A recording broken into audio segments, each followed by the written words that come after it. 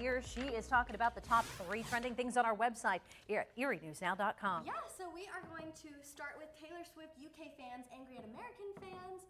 Then, come on, friend. Last word, Eagle Hotel. Can't hear me.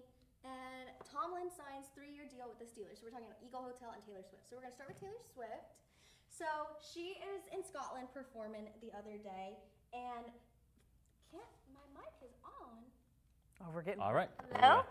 Having some technical issues here. So I'm going to keep talking. I want to stand a little bit close to Eva. Hi, just in case. So she was performing in Scotland, and fans were kind of upset because Americans were coming and flying into the area, and they said she hasn't been in the UK for 8 years, and you're being disrespectful and you're loud, and she did over 50 shows in the States. Why are you coming here? It's cheaper. But it's cheaper. It's cheaper, and some people didn't get to buy tickets in the States, and that was kind of how Ticket fees that in the worked U.S. out. are so ridiculous that.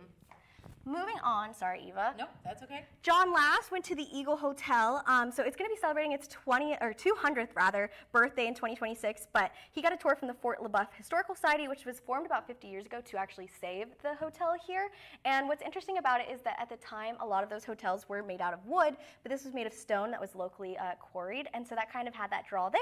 And we even had a president stay there, Zachary Taylor, in 1849. So you can go and you can eat at the restaurant. They do tours on occasion, but not as often as they kind of did back in the day, obviously. But pretty cool spot out there. Cool. I've yet to go there. So Out in Waterford.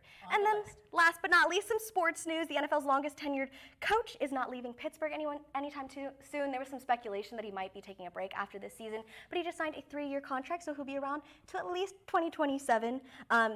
Pittsburgh came off the season last year losing to the Buffalo Bills at that first playoff game there. Still, Mike Tomlin, that would put him at 20 years in Pittsburgh if he fulfills this contract. Wow. For an NFL coach, Good that for is him. a picture of longevity. When we